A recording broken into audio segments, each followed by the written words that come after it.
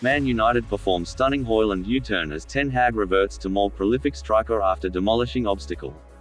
Hello everyone, you can make subscribe and turn on notification button to receive every updates of Manchester United. Manchester United would favour a move for Randal Kolo Muani over Rasmus Højlund despite making significant progress on a deal for the Atalanta striker, it has now been claimed.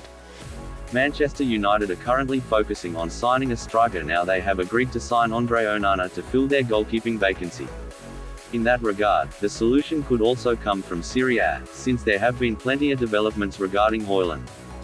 Tuesday's transfer gossip indicated that Man United were closing in on a deal for the Atalanta striker. Updates as the day has progressed have included news that Højlund wants to join Man United and has therefore agreed personal terms with them. An opening offer of around €50 million (£43 million) is believed to be imminent. However, it will fall below Atalanta's asking price, which may force Man United to undo all their hard work.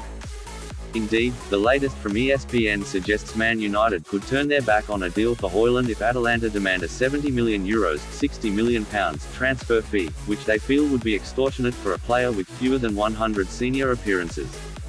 Besides, the fresh report claims Erik Ten Hag would actually prefer to sign Randal Kolo Muani from Eintracht Frankfurt, as opposed to Højlund. Kolo Muani was more prolific for his club than Højlund last season, scoring 23 goals in contrast to 10.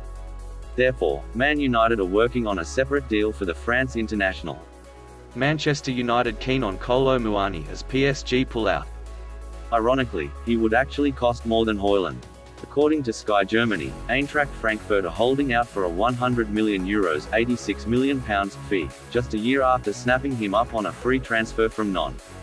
But in terms of value for money, a 24-year-old who has hit double figures of goals for the past 3 seasons running may be more worthy of a high price tag than a 20-year-old who only did so for the first time in the season just gone. Don't forget to subscribe to this platform if you are fans of Manchester United. See you to the next updates.